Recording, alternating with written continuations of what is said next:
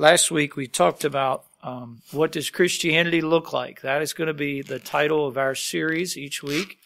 We're going to continue with another attribute of Christian character. Christian character. And we do need to remember that God is always watching. God is always watching. And when we think no one knows or no one understands or no one sees, we need to always remember God does. He sees, He knows, and He is what life is all about anyway. We need to remember that. God is to be at the first and foremost of all of our thoughts, all of our actions. The Bible says, whatsoever you do, do all to the glory of the Lord Jesus. That is what life is for. To love the Lord our God with all our heart, with all our mind, with all our soul. And so we began to look at some things last week and ask ourselves, if we were to look at Christianity, what would it look like? What should someone see when they see Christianity in our life, as we would call ourselves Christians? And we find in the Bible that term was given to the followers of Jesus. And it wasn't because they just knew Jesus, but they had come to the point where they had continued in the apostles' doctrine. The Bible says in Acts chapter 2, they continued in the teachings that were given to them by Jesus. They began to live their lives around those teachings. In fact, it changed everything they were, inside and as well on the outside. Sometimes those people lost their jobs, they lost their homes, they lost their families, and yet they still continued to be God's disciples. They continued to follow the teachings, and much of that began with baptism. When they got saved and they believed on the Lord Jesus Christ, the first step of obedience was them getting down and saying, I got an old life that's gone, I got a new life that's beginning, and this baptism is a picture of that old life being taken away. I've been washed in the blood of the Lord Jesus. I'm being buried with Him. The old life's dead, and I'm raised up. I'm a new person. And I'm going to walk different. I'm going to talk different. I'm going to act different. I'm going to go different. I'm going to be different. Everything about me is going to be different because God changed my life. And so when we think about that in respect to what Christianity is, often people begin with the idea of what Christianity is, but then they get further down the road and they begin to understand, well, Christianity is a little bit more than just saying I'm on my way to heaven. Now all of a sudden I have the Spirit of God that continues to work in my life. I have the prompting of God. When I sin, I don't feel well anymore. It's not fun like it used to be. I get grieved in my heart. Something feels sick when I do things wrong. Often that's a discouragement to young Christians.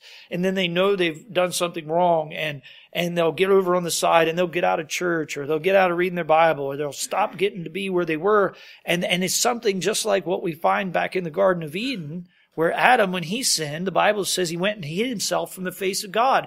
And they don't know. They just know something happened and I've done something wrong. And now I don't feel that joy that I had when I first got saved. And I feel like I'm not going to be accepted by God anymore. And I don't feel like that Christians, they probably know I'm not a good person. And all of a sudden, then they find out by somebody else who's been saved for a while, hey, you know something? I haven't been always the best Christian, and I've failed God, and I've sinned against God since I've been born again. Guess what? Jesus still loves you. Jesus still gave His life for you. Jesus can still forgive you just as much as the day you got saved. You mean I could still have a clean slate? Yes, let's get on their knees and ask God to forgive us. And all of a sudden that person gets up and they got the joy of the Lord again. They're back in church again. They're reading their Bible again. They're praying again. And all of a sudden we find this continuing process that's ongoing in their life. That's what I want to talk to you tonight about.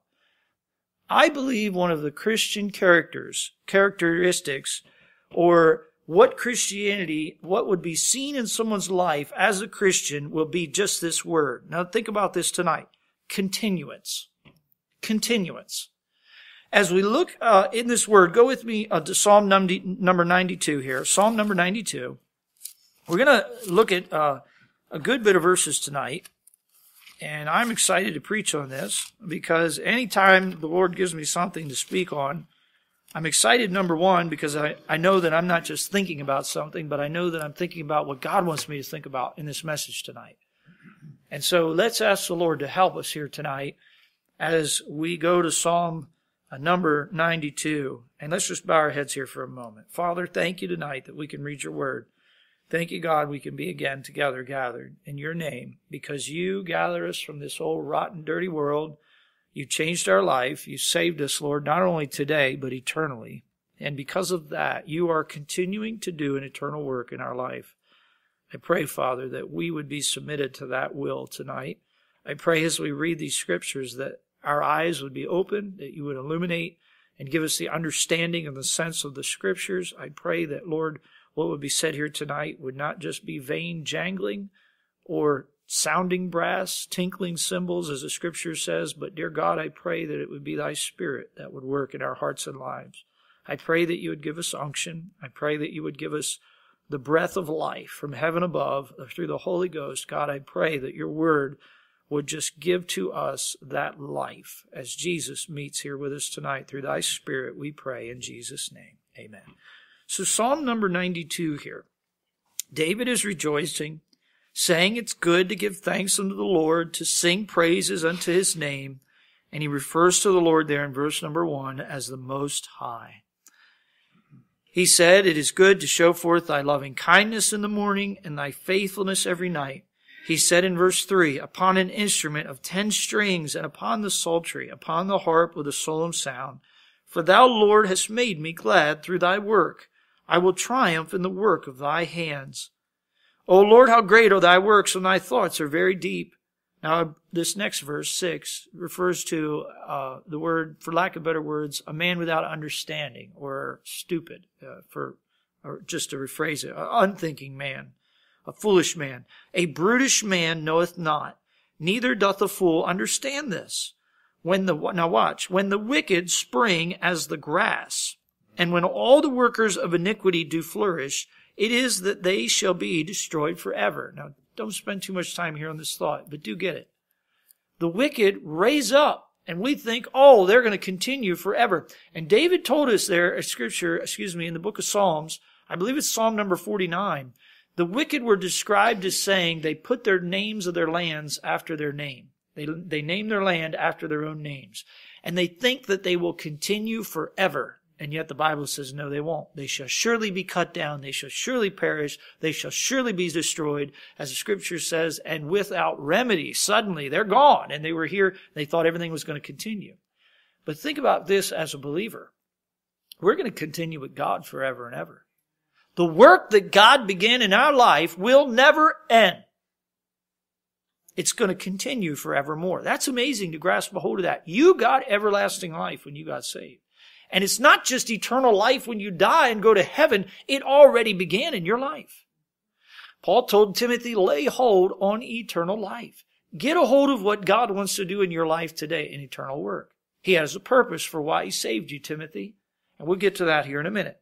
Psalm 92 says the wicked, they just raise up, but they're all of a sudden they're gone. But look what God describes here about us as we go down in verse number 12.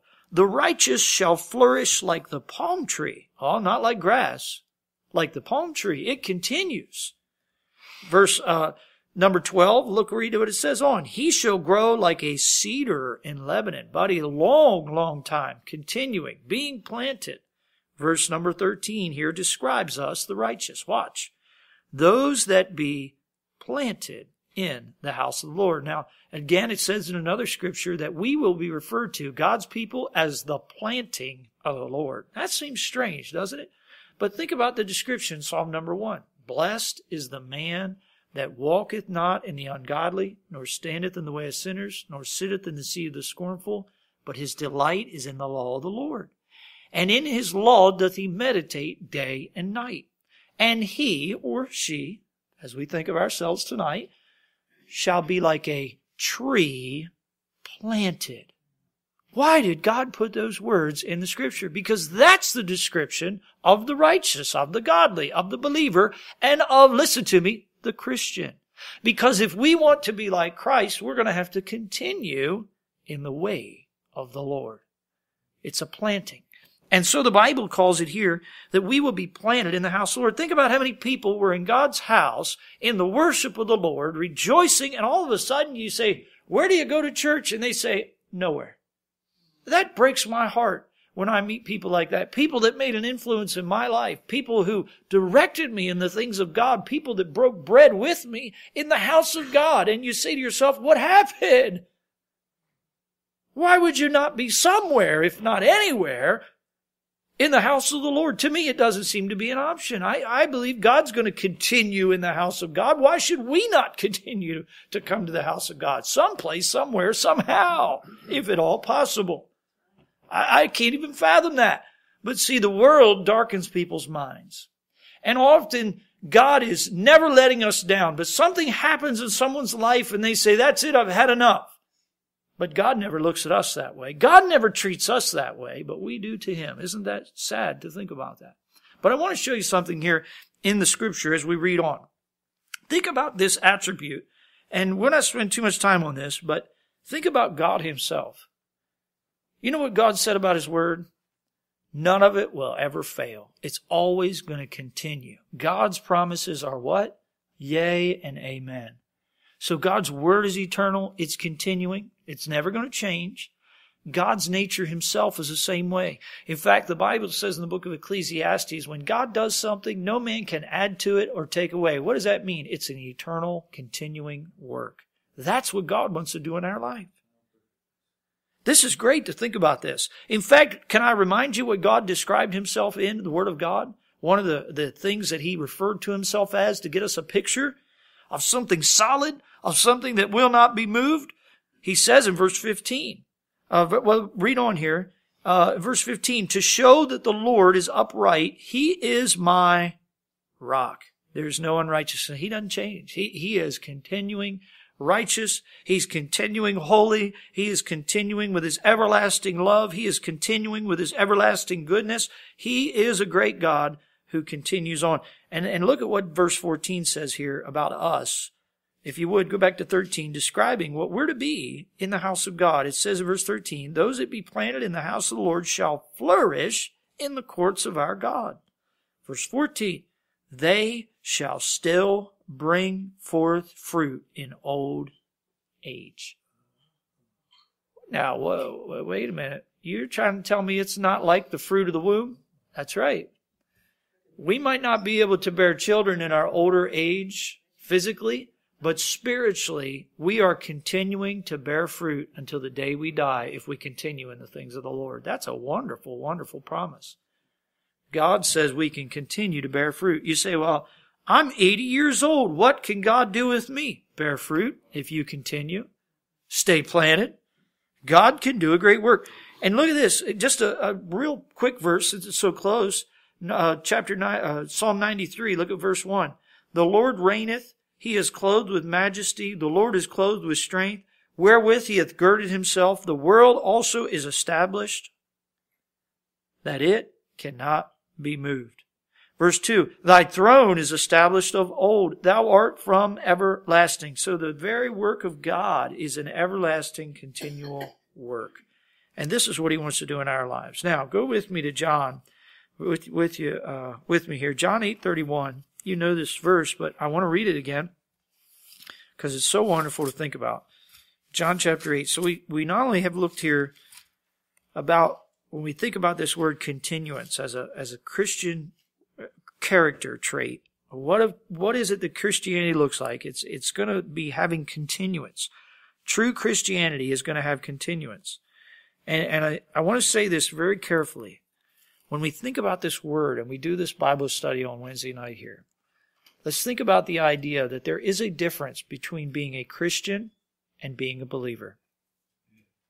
I know that we've so put that together in our minds.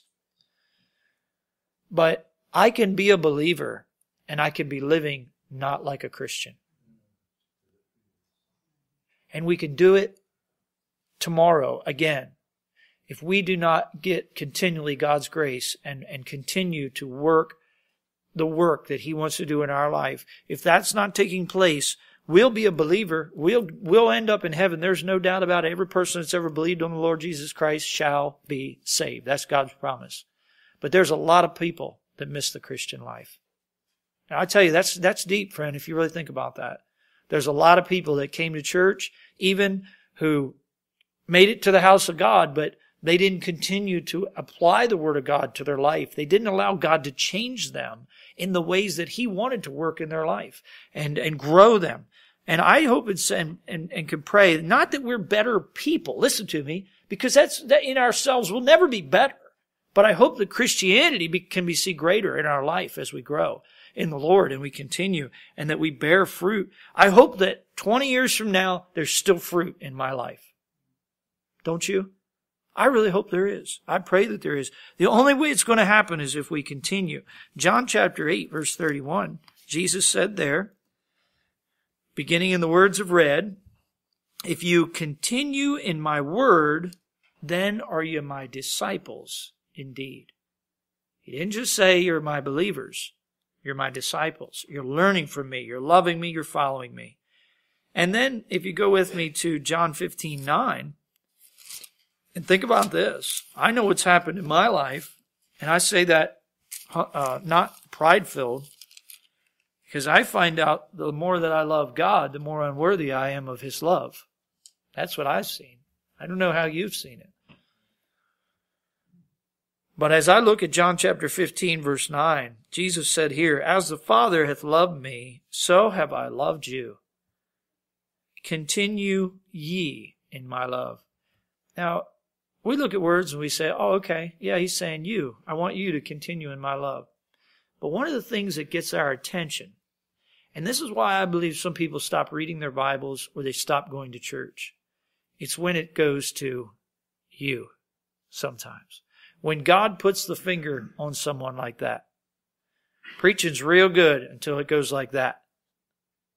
And in my case, like that. Okay? I've had it. I've felt it. I've been in church before. Preacher don't have any idea what my week was, what I was doing, and all of a sudden it's like that. Coming at me, the finger. You remember the old poster, looking for a few good men. And it was an army poster. And that guy would be going like this with the finger. And the intention of that was that that young man would be convicted and see that he has a calling and there's a need, and he can be the one that fulfills that calling to answer and step up and be a countryman, be a patriot, be a lover of good men. You know, in some sense here, I'm applying to Scripture, but to do his part to be what he feels he should be for his country. And one of the reasons that they use that finger is because when somebody would walk by and he used those words, looking for a few good men, you see, there was a reason for that. And that's how God uses His word in our lives. God speaks to us directly. It is amazing when people come to church and they get upset and they say, that preacher was preaching to me. Friend, that's why I come to church. I don't understand how anybody can get offended when we sit here and say, Lord, speak to my heart. And then all of a sudden somebody says, man, I know he was preaching to me. Well, what, did you come here to hear God? I did. Why does that surprise us when God actually gets on us and tells us something in our life that needs to be cleaned up, shaped up, built up? It would make sense. And God's good, isn't He? He answers our prayers. But maybe we just didn't realize what we was really praying for. Amen. We want the sweet stuff of God sometimes. We just want all dessert, don't we? But God gives us the full course because He knows what we need for strength in our life. And so He said continue in His love, didn't He? Praise God. Continue. Now look at this. So don't be surprised. And again, don't be surprised that sometimes God points at you and says, I'm talking to you. That's okay. It's because God wants you to be part of the army of the Lord. He wants you to be able to fight and be effective. Acts chapter 14. Look at this. Acts chapter 14. Acts chapter 14. It is a description of us as believers. Continuance. Now, when we go here to verse 22, I want you to see something here, what Paul said. And this was often how he preached, and what he did after he saw people converted to the Lord. He said, that conversion process isn't over. How many of you are still in the process of being converted? I am. See, it's not I changed to the Baptist religion. That's not conversion. That's called getting in a Bible preaching church, okay? Conversion is a changing. You're being converted. You're being changed by the work of the Holy Spirit in your life. And that should go on until the day we die, until the Lord Jesus returns. That's what should be going on today in our life. Conversion. And so Paul is continuing to preach. And then when people are getting saved, look at verse 22. Confirming the souls, he's going behind. He's trying to get encouragement to them. The souls of the disciples, and exhorting them to, there it is, continue in the faith. Well, to the novice here, or to the unlearned Christian who doesn't know their Bible, that might sound like, oh, that means they could fall out of the faith or they could get unsaved. That's not what he's saying here. He's saying Christianity is the faith. It's the way we live. It's what we do. It's what we think. It's what we feel about God. It's what we know about ourselves. It's what we learn about God and how to live our life. It's always continuing to grow. Wisdom, understanding, knowledge. And the Scripture's full of that in the book of Colossians, talks about that. So he's continuing, and he says, and that we must, through much tribulation, enter into the kingdom of God. Now there's the big reason why many people give up and get out. Because something comes in their life that every person deals with, whether it's tribulation, as the Scripture says here, whether it's temptation, or whether it's trials, which some of that goes in one and the same, they give up. Go with me back to Matthew 13 here. Matthew 13. Notice the description of those who heard the word of God, who received it. The Bible says there was 4 different results of that seed. You remember that? Here it is. Here's the second one described, verse 20. The second one here, the first one, this just fell on stony places, the birds ate it. Verse 20, the second one, but he that received the seed in stony places, the same is he that heareth the word, and anon with joy receiveth it. Yet hath he no root in himself, but endureth for a while. But when tribulation or persecution arises because of the word, by and by he is offended. But look at this fourth one, verse 23. But he that received seed into the good ground is he that heareth the word and understandeth it, which also beareth fruit and bringeth forth some 100-fold, some 60, and some 30. We are to be, obviously, in that verse number 23, and we should not follow the attributes of these false converts. That's what we're looking at in verse number 20. False converts. They really didn't get salvation in their life. They are not going to continue, and nor should it be said of us that we didn't continue. All right. Look also here, if you would, in 2 Timothy chapter 4. 2 Timothy chapter 4.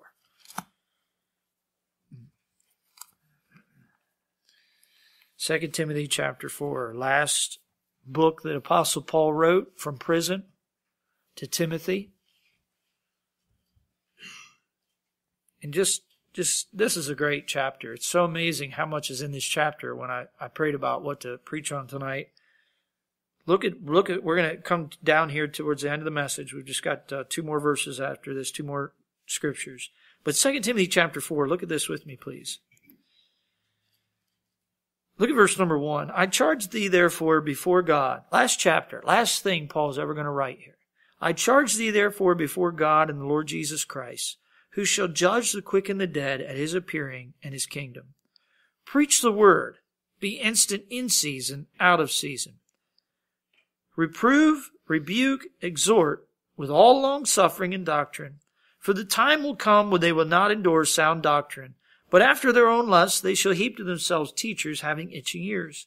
And they shall turn away their ears from the truth, and shall be turned unto fables. Now it's easy to preach when everybody wants to hear. It's easy to preach when everything's easy to preach. But man, Paul's saying to Timothy, keep on keeping on. He's saying to Timothy, don't rust out. Don't burn out. But Timothy, what you need to do is finish out the course that God has for you in your life. By the way, Paul's writing 2 Timothy. It didn't end with 1 Timothy. Aren't you glad for that? Because Timothy, as a young preacher, said, I'm going to stick it out. I'm going to endure it out. Have you ever thought maybe Timothy might have looked at the life of Paul after all he had been through and said, if Paul could do it without quitting, I can do it without quitting. You see, you're making more of a difference in people's lives than you realize when they look at you, when you go through things and you continue on with the Lord and they say, I don't have much of an excuse because they got a lot more than I do and they're still going on, then I need to keep going on. And ultimately, if we follow that all the way back, I'm going to just get to the end of my message here, you're going to find out people are really looking to the Lord to keep continuing in the direction they need to go. That's how Paul kept going on. Notice he says here, in verse number 5, but watch thou in all things, endure afflictions. Endure. Is it easy to start out? Oh, you bet. You bet. You know I can run a marathon? How many of you know I can run a marathon? Today we visited for the adoption class, and I looked up on the wall, because that's what boys do when somebody's teaching them. They get distracted and start reading things on the wall. And I said, marathon. Wow, this girl ran a marathon? That's amazing. And I thought, 26 miles? That's crazy. Who would sign up for that? But you know, I could run a marathon. Maybe for a mile. Maybe for a mile. I know I could do maybe a quarter mile. But I could run a marathon. But I guarantee you I'm not going to finish the marathon. And Christians, we think that way sometimes. Man, I'm saved. I can't wait. This is going to be great. But friend, you didn't get into a 100-meter dash. You got into a marathon. And we'll find something here very interesting about this marathon. Read on here just for a minute. We're going to find out how we can finish this race that we're supposed to run. Verse 7, Paul said, verse 6, I am now ready to be offered. The time of my departure is at hand. I have fought a good fight, and there it is. I have finished my course. You say, what's Paul doing? He's stretching forth right now when he's writing this to Paul, or to Timothy, and he's feeling the finish line rope just snapping. Boom, as he's going through it. And he's saying, the race is done, Timothy. I ran the whole thing. I made all 26 miles, which is very interesting because Paul's ministry was just about almost 30 years. It's a blessing to think about that. What did God do with Paul? You know what he did? Everything he intended to do because Paul kept on running. Can you get that tonight, Christian, in your life? What is it that God wants to do in my life? And what would I miss if I didn't continue on, allowing him to work and do what he wants to do? I don't want to miss what God wants in my life. I hope you can say that tonight. And as a result of that, he says here in verse 9, do thy diligence to come shortly unto me. Now watch verse 10. Isn't it interesting? He's talking about finishing the course. And we've got a description here of two men. Don't miss this. Paul continued and finished his course. But look at this verse 10. For Demas hath forsaken me. We find Demas mentioned in the book of Colossians, chapter 4, verse 14. He's with Paul in the ministry. Demas greets you. We find in Philemon, chapter 1, verse 24, he's mentioned as well. And here at the end of Paul's life, he's saying, Demas hath forsaken me, having loved this present world. And we can think, well, maybe he just decided not to be in the ministry. There must have been something else here, because Paul had an insight on Demas's life. He said, Demas loved the world more than he loved God and the ministry. And Demas obviously missed something in his life. And it says he has departed unto Thessalonica, Crescens to Galatia, Titus unto Dalmatia. And isn't that interesting? Paul said Crescens to Galatia, he left him. Titus unto Dalmatia, he left him. But the Bible doesn't tell us here that Paul said anything against those men, because he believed they were following the Lord. But something in Demas' life was different. He was following his own will instead of God's. Isn't that interesting? See, not everybody leaves Heritage Baptist Church or wherever we are in life. It's nothing worse than hearing somebody in the ministry and they're like, nobody's going to serve God anymore because they're not with us. No, that's not how it works. Not everybody leaves for the wrong reason. But Demas left for the wrong reason. There's plenty of places out there to serve God and live for God besides Heritage Baptist Church. You agree tonight? I believe that. But then it goes on to say, verse 11, only Luke is with me. Wow, what a statement there. But look at this other guy mentioned. Take Mark and bring him with thee, for he is profitable to me for the ministry. Could Mark have quit in the ministry when he got into that little dispute with Paul and Barnabas and they're fighting and Silas? Remember all that little fighting going on? Mark could have said, you know what? I don't even want nothing to do with the ministry anymore. Paul don't want me? Fine. No, Mark said, I'll go here with Barnabas, or I'll go with Silas, and Barnabas, go with Paul, if I remember right. So they split up, but Mark stayed in the ministry. And as a result of that, guess what? Mark continued in the Lord, and to the end, he got to help Paul in the ministry. Just a little bit there in Scripture. Now, Acts chapter 26. We'll close here. Acts chapter 26. You ready for the answer of how we can continue? All right, Pastor, I know, I get the point. God wants me to continue. Wants me to persevere, push through. Did you know that purpose in our lives has eternal consequences? Think about all those in this world who had a purpose to do the right thing and the eternal consequences that was a result of having that purpose in their life. Jesus' purpose to go to the cross. Think of the eternal consequences of that. There were those that purposed to destroy our nation and bring in communism, and guess what? It was eternal consequences as a result of that. Think about it. Those that realize and get a hold of the purpose and live for that purpose, it will make eternal consequences, good or bad. And Christian, we need to understand that. We need to have a purpose. And how can we do that? How can we continue? Well, look at Acts 26, verse number 22. To keep from fading out, to keep from rusting out, to keep from burning out. Acts 26, verse 22. I believe here's the answer. This is good. You say, well, that's simple. Look at the first phrase. It's the answer. Having therefore obtained help of God. You say, how am I going to continue? How am I going to not give up? Obtain help of God. It's really that simple. Do you know the reason why people did not continue to become what God wanted them to be? Do you know the answer? It's right there in that verse. God wanted to give them the grace, but they said, I don't need God's help. I'm fine. I don't need the Lord's intervention in my life. And for whatever reason, something came, and they said, I'm not going to continue. But God would have wanted to have helped, and they could have obtained that help. And they could have, according to Scripture here, Paul said in the end of his life, I continue unto this day, witnessing both the small and great, because he had God's help in his life. And according to Hebrews 12, we'll close here, we find that Scripture revealed. The answer.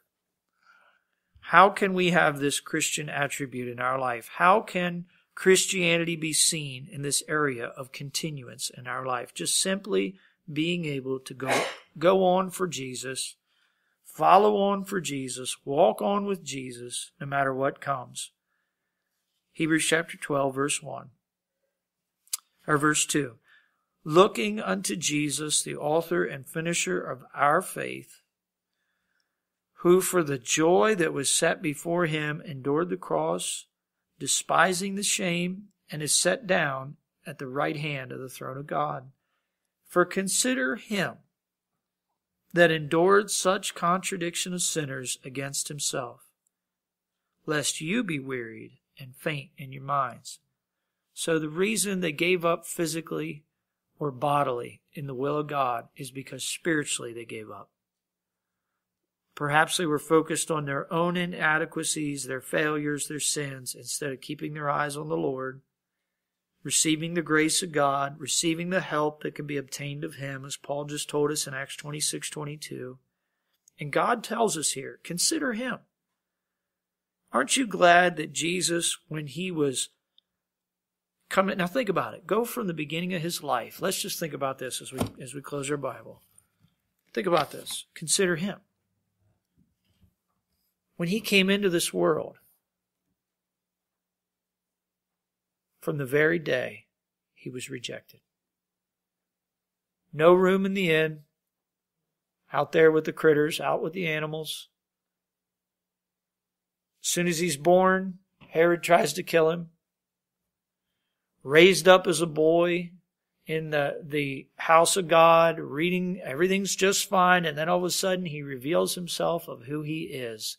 And from the moment of that beginning of his ministry at 30 years old, they tried to kill him, they tried to crucify him, they tried to stone him, they tried to throw him over a cliff, they tried to accuse him. It never, ever ended, and yet he continued on. And can I remind you, Jesus was just as much a man or a human being as you and I are tonight. With the points that we're tempted with of quitting and failing. And yet the Bible tells us, and I like this thought, he went further. He went further, friend. And if he wouldn't have went further, you know what? He wouldn't have went to the cross, and he wouldn't have died, and he wouldn't have paid for our sins. And that wasn't far enough. He went and rose up out of the grave, and then he went into heaven. And you know what? The work of God is still continuing. He ever lives to make intercession for us. And so I believe we need to have the same kind of eternal work in our lives. Let's bow our heads here just for a moment before we go to our prayer group. Number one, what does continuance look like? Well, we've seen many examples tonight, and especially in the life of Jesus. That's the first thing we have to ask ourselves. If Christianity looks like this, and we've seen it in all these examples, and God, I want it to be seen in my life. We know what it doesn't look like. We can probably all come up with a face or a name here tonight, somebody. And we say to ourselves, what happened to them? Why? What went wrong? And then we're led back to that verse, like Demas. We think about those that went away. And then we have to ask ourselves tonight, God, how can I continue? How can I not? I'm going to deal with things. Those people probably didn't think that they would be in the position they're in today, or the wrong direction they went in their life. God, I need to continue. I need to obtain help from you. And that's the answer. So that others can see my life and see that God has been faithful and helped me through all things, and he'll do the same in their life. Let's pray. Father, thank you tonight for this message. Thank you for your word. Lord, thank you for your instruction in righteousness. I pray that our lives, Lord, would be a living example. I pray that, God, you would give us something that we do not have in ourselves. All of us here in this place tonight have considered quitting once, twice, several times. But God, I thank you that you have done an eternal work in our life. Lord, that you show to us what we would miss if we just threw our hands up in the air and said, why bother? Why continue on? Well, Lord, first of all, the greatest of all reasons is that we see you when we follow you and seek you with all of our hearts. And there is no greater reason to live than that, to see your living presence in our life, to walk with you, to know you, to love you, and to be with you, Lord. And as you commune with us day by day, moment by moment, I believe that's the greatest reason, Lord, to continue. Because you are a great and loving Almighty God. You gave your life for us, and you love us. I pray that we would be reminded of that love tonight. And God, I pray that we would ask for your help. And Lord, receive that grace that is available to us to keep on keeping on. And God, we're going to give you the glory for it because we know we can't do it without you. And Father, I thank you, Lord, again for your word tonight. Be with us as we go here to our prayer groups. We pray in Jesus' name. Amen. All right.